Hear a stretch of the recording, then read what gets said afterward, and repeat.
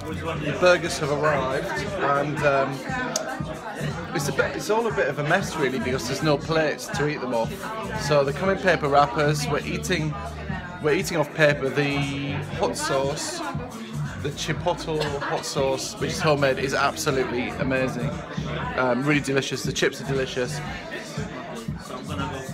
We're about to try the burger, so we'll report that. Yeah, Devin's Got some blood.